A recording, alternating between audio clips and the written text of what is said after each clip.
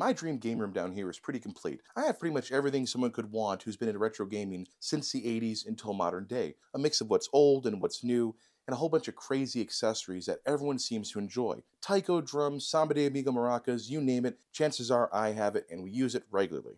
But there's been one accessory that's been evading my purchase for a long time, and I'm talking years, mainly due to the price and finding one for a price that was reasonable on a teacher's salary and with a little boost from eating cheese on social media. Now, what controller could I possibly be talking about? I'm sure a lot of you have guessed already. It was made for the original Xbox way back in the day, and I believe had a retail price of $200. Now, back in 2002, that would have been considered a ton of money, a hilarious amount of money, even though nowadays most people spend that on virtual bucks and Fortnite skins within 2 weeks.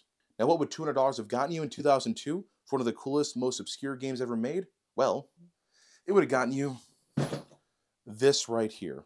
Now, this here is a controller made for the game Steel Battalion, made by Capcom, released on the original Xbox back in 2002, I believe. This thing is quite hefty. You'll see why in a second here, but I wanted you to come along with me as I unbox this, show you how to set it up, and then boot the game up real quick. I don't have a lot of time to play it, but I thought it'd be cool to go through the controller with you guys and show you some of the cool stuff it has, how it's connected, and how it goes together. Now, before everyone asks, because everyone has been asking me about this, I got this off of Mercari. It took me about 6 years of looking at these things between eBay, Mercari, and other buy-sell trade sites until I found one at a price that I was willing to pay for. One of the big issues is they're starting to break. They're starting to wear down, and if you have them, you want to keep them in good operating order. It's not like you can go buy parts for these off the shelf tomorrow.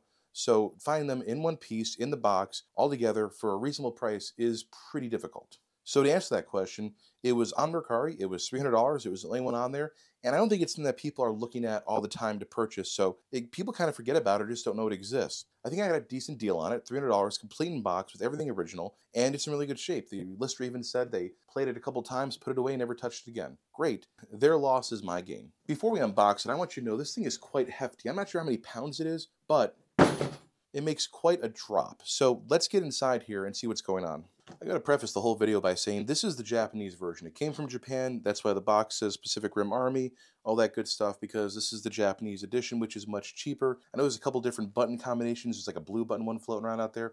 I don't know much about the whole history of the Steel Battalion games and the controllers to get into that. All I wanted to show is how this opens up. We got two little cardboard latches right there. We pull it back. Then we have this heavy plastic handle here, which is also in good shape. Again, most of these things are broken. Like, these things look pretty much brand new. And I've had this box open a lot. I don't know what this is. It kind of floats here. It's starting to fade, though. Maybe there's something cool in there. Oh, there's something cool in there.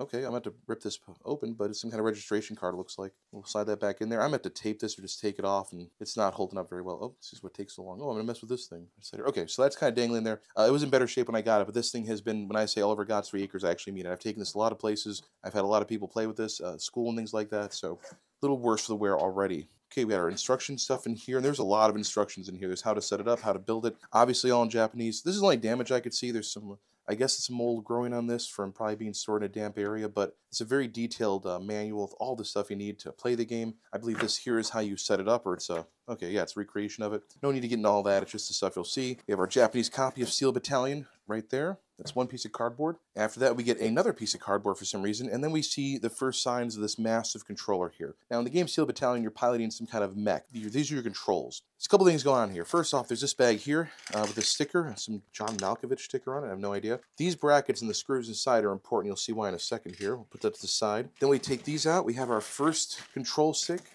We have our second control stick, which just kind of sit down here in the box somewhere. I'll put these to the side as well because we need the space. Then after that, we have this piece here, our main control panel. Put this to the side.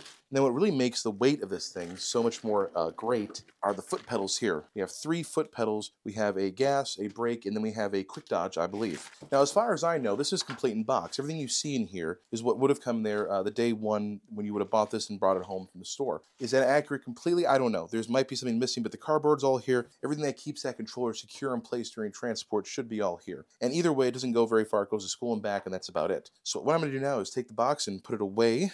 Take our main center unit out. Take our 2 control sticks.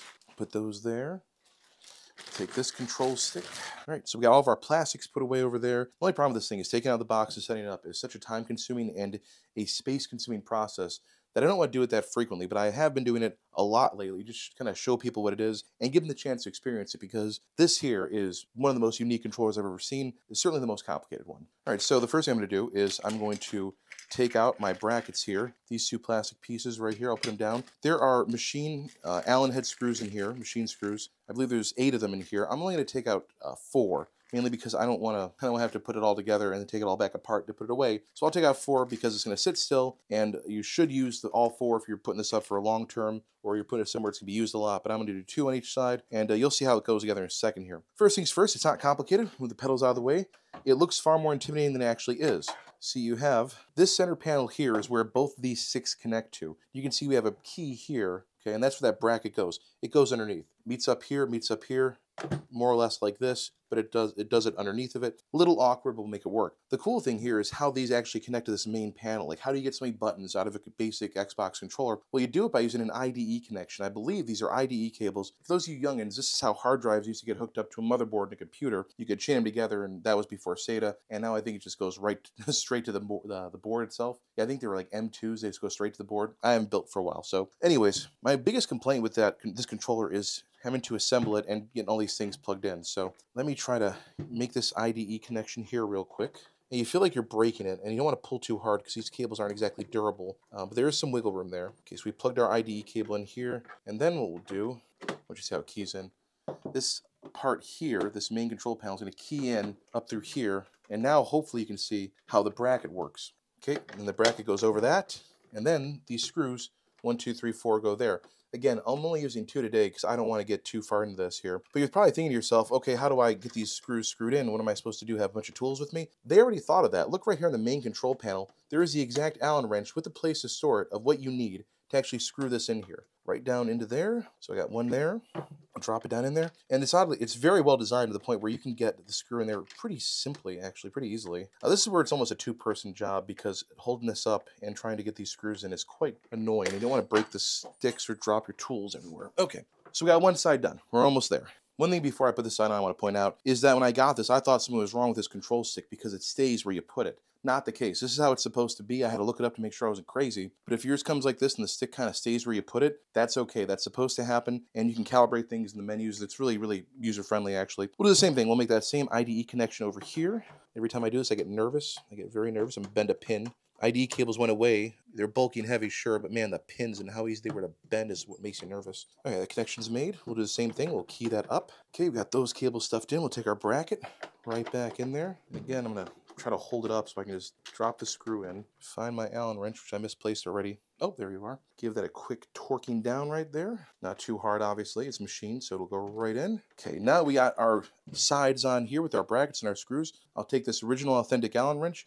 $500, no low bars. I know what I got. Put it back here in the provided storage place, which snaps right in down. It's really nice, actually. They thought of everything with this controller. Maybe you've seen it, maybe you haven't yet, but I think down here you have a list of all the developers who worked on this. I'm almost positive that's what that is. And I believe there's Shinji Mikami. I think he's Resident Evil. I'm not positive, but a little cool Easter egg down there that I'm sure a lot of people thought was pretty neat when they got it. So I have this massive beast right here, and this is the YouTube thumbnail. We're not quite done yet. I'll plug this into the Xbox right now over here. We're almost done. So we have the whole front part set up here, obviously, but now we have to plug in this here, which looks like a Sega Saturn AV cable. Plug this in here, right to the back. It can only go one way. Just be careful. Again, don't force it. Don't bend the pins. Then we'll put this under the table, obviously. So this is another expensive component to this game setup here. You can get the Japanese controller a lot cheaper than the US controller, but you won't get the American game, which I believe was only available bundled with the controller. So you have to find a separate copy of it. Now it'll cost you about another $100. That's how much I have tied up in this right now. If you're not in a position where you can do this, or you don't have the finances, please don't go out and buy something like this. It's definitely an expensive investment. I will say this though, if you can, you're a collector, you're looking to have something cool in your collection that's a lot of fun, and you are a collector that likes when people enjoy the things that you have, go out and get this. This is definitely worth it. If you have the money to spare, it's definitely worth it. It's definitely a cool thing to bring out at a party and people can try it out. And we had a great time. We've done it a few times. We've had a great time just because it's so unique and interesting. But if you're a collector who likes things set on their shelves behind glass and plastic and constantly dusts and maintains and wants everything to be perfect, 100%, 100% perfect all the time, don't buy this. Don't buy this. Leave it out there for people who want to actually enjoy it and play it. Even though by doing that, you're going to break it eventually. You might break it eventually, but It's meant to be enjoyed. Anyways, I digress. Let's get going. So we'll power on our Xbox over here, original Xbox One. We'll pop out House of the Dead 3, and we'll put in this very, very expensive copy of Steel Battalion. Luckily, I have one functioning Xbox still, thank God. We've got to change over our CRT input here. And there it is. Okay, we're all set there. Now, hopefully it just boots right up and I don't have to worry about putting a controller to it. Or maybe I can just use this thing. Use this. Oh, there we go. Okay, good. Okay, it worked. All right, we're going to play Steel Battalion the way it was meant to be played on a CRT, a very old but very nice CRT. We played it on the big OLED over there, and it looks about the same. It's the difficult part about this game is it's not the easiest game to read. It's not like muddy or anything, but it's definitely showing its age. And some kind of HD patch would be great just to clean up the texture so you can really tell what's going on. But again, another digression. We'll sit down here and we'll get ready to play. Now you'll notice you'll have to shift gears, so we'll start neutral over here for when we start playing. Let me get as set up as I can, pedals a little bit further out. And you won't move unless you press gas. I know it seems obvious, but you really don't move. I'm also keeping the sound off because of copyright issues, so let's get going here. So the one thing about this game that I didn't know that you should know before you start playing is when you make a new character and you start your missions, if you die in the game, your character gets deleted. So if your character is defeated, is blown up on the battlefield, your character's gone. It just wipes it from your hard drive completely, taking the realistic simulation thing to a whole new level. Now they do offer this button over here. This is the eject button. So if you don't press it fast enough while you're on a mission and you're getting just completely obliterated, you will lose that character and you'll lose all your progress. That kind of makes it difficult to keep playing this game like a party or something like that because, you know, if you want to try the mission that someone else failed, it can be difficult if they don't eject quick enough. So just be aware of that. If your character is defeated in battle here, and you didn't eject fast enough, you will lose that character and all that progress. And as far as I know, there's no way to get it back. So we'll start this mission 1. We have a mission saved. That's not the introductory mission here that we can play. It's not the easiest thing in the world, but hopefully you get an idea of how this works. We'll just select this guy here. I know there's more upgrades and things you can do with your VT and things like that, your mech as time goes on. I have not gotten to that point yet. I haven't put enough time in this game. Loading time is weird. It's both long and short. Like, oh, load it up that much, but then it takes a while to get from this point to the actual game. So what made this game so much fun for everyone who's played it and tried it is the boot up sequence for your mech. So you really have to do things that you would do if you were in a mech. First thing, close the cockpit hatch. You'll notice it closes over you like this, brings up your screen. The next thing is hit that ignition button here.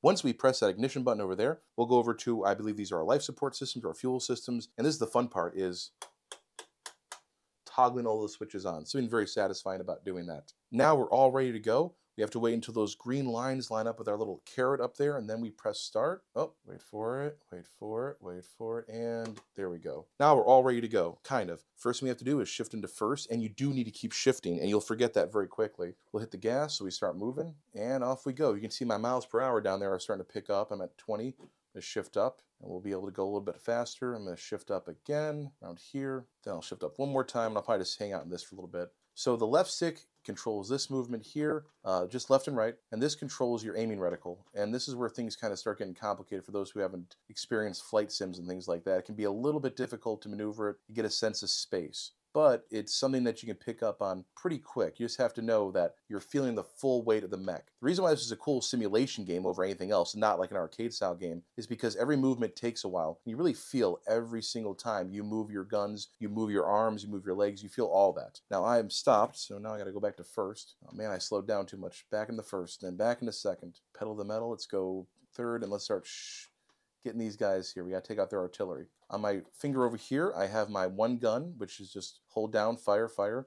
I also can do this lock-on thing where I lock on and then use my main weapon to fire some kind of missile or, yeah, something like a missile at it. All this stuff you see represented here on the control panel is represented in your control panel right in front of you, which is probably difficult to see on a CRT on a YouTube video, but it's all there. That's all I'm going to get into today. I really just wanted to unbox it and show you guys this really cool, unique controller and what has been a great investment for me, my family, my students in terms of fun and cool experiences here at game night. Everyone loves this thing, even if they're not good at it. And frankly, no one's been good at it yet.